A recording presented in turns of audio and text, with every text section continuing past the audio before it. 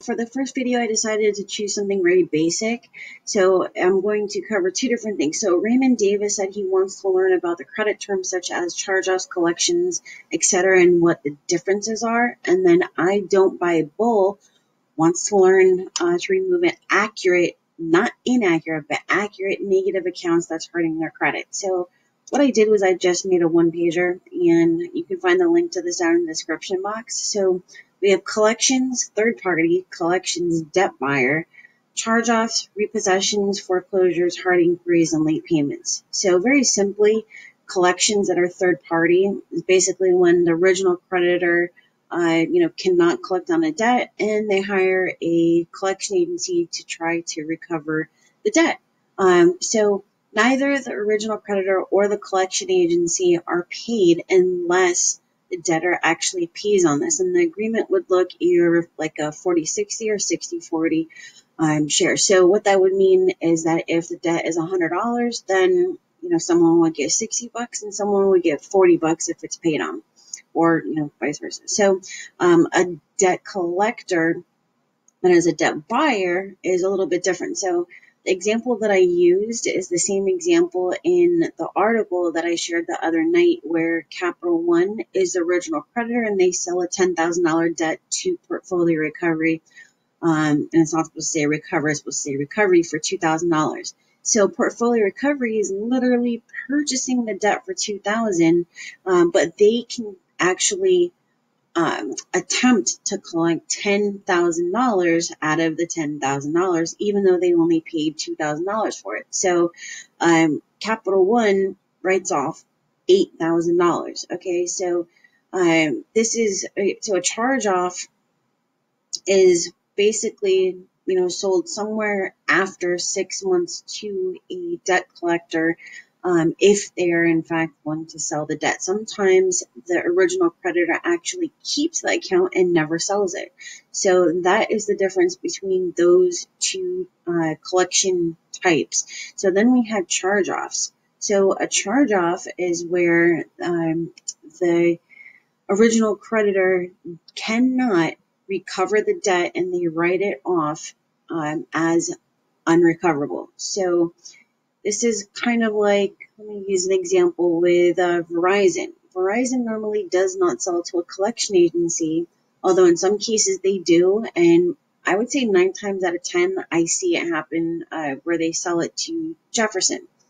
Besides that, they keep it in-house and they do not sell it, and they basically write it off. Okay, so a repossession is either voluntary or involuntary, and voluntary is obviously, you gave the vehicle back, and involuntary, they came and like swooped it from your driveway, or, while you were at the taco stand, whatever. So a repossession is very difficult to get off, but if you do a Google search, you can actually find a letter that can be used for accounts that are older than 2 years, meaning the repossession occurred more than 2 years ago, and they have not taken you to court, and it's very, very, very effective.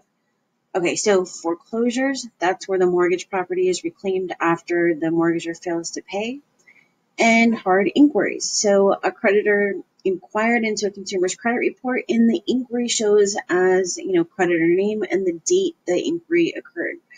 And then lastly, late payments. I do not have, any public records on here. Those are very, very simple to understand. Bankruptcies, tax liens, evictions. But a late payment occurs when the consumer does not pay for an account on time or within the grace period, if there's actually one that exists. So some consumers argue that they were not 30 days late and that they were only 10 days late. But, regardless of 10 days or 30 days, they still reports as 30 days, because they're not going to report you as 10 or 11 days late. The second thing was removing accurate negative accounts.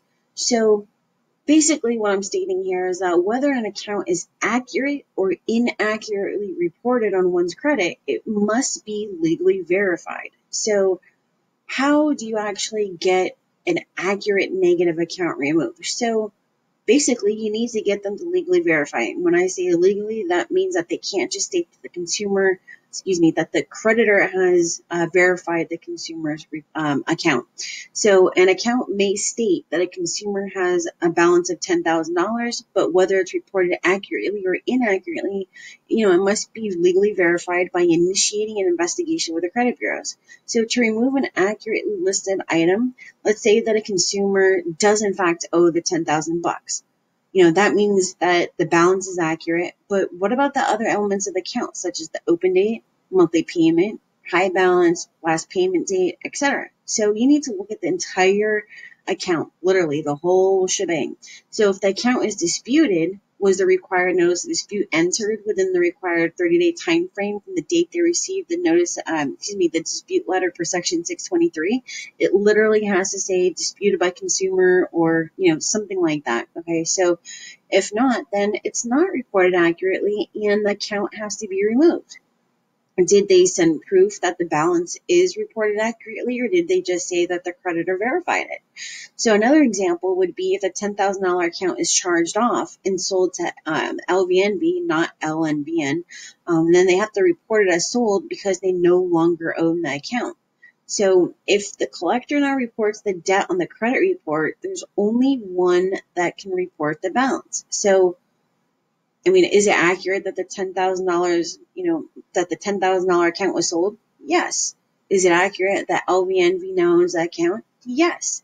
But what about who's reporting the balance and whether the original account is reported accurately regarding the ownership? So you have to look at the entire breakdown of the account.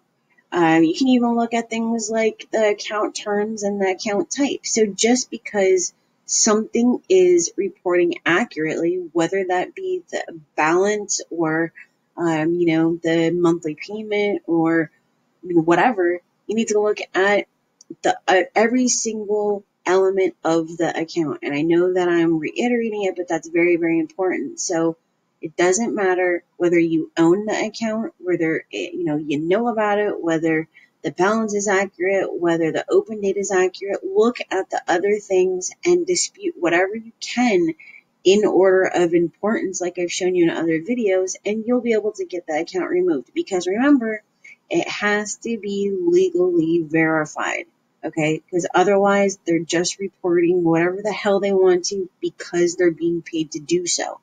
Okay, so you actually have to force them to initiate an investigation. So I am going to be posting another one next Wednesday or Thursday. More than likely, it's going to be Wednesdays. So 10 p.m. Eastern Standard Time. And this week, Sunday, is going to be another live giveaway, and it's going to be to a mother because it's Mother's Day. So if you'd like your free consultation for a credit sweep, you can schedule yours today at expertcreditsweeps.com/book-online, which is this link that you see right here. All right, expertcreditsweeps.com/book-online if you need help and you'd like me to take over your credit sweep. So I hope